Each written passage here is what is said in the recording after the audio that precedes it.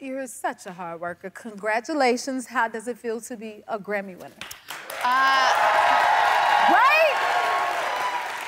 It feels like the right thing happening at the right time. I have huge, lofty aspirations, working on my EGOT, so I can be, Speaking into existence, girl. So we got the G, now I just need the EOT. Yes.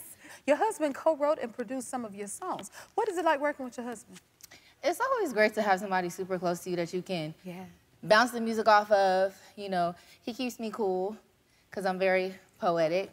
So sometimes it's not, it's a little corny. But yeah, it's great. It's an amazing, you know, relationship that we have.